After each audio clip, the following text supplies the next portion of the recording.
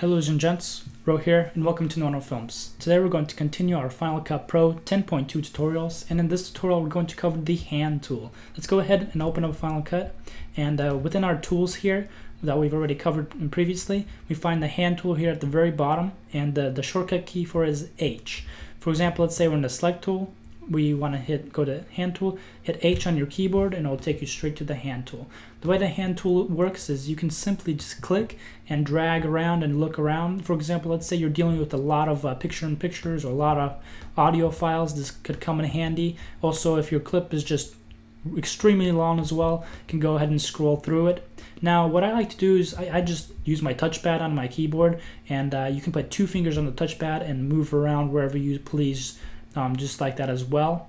Now also the hand tool can be used up here. For example, let's say you're zoomed in to 100% into your clip.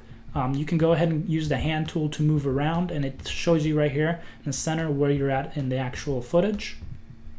Now I like to keep it fit, and there we have it. That's the basics of the hand tool. Be sure to leave any comments or questions you guys in the comment section below regarding any of these tools that we covered in previous tutorials. But other than that, thank you guys for watching. Catch you guys next tutorial a little later. So let my life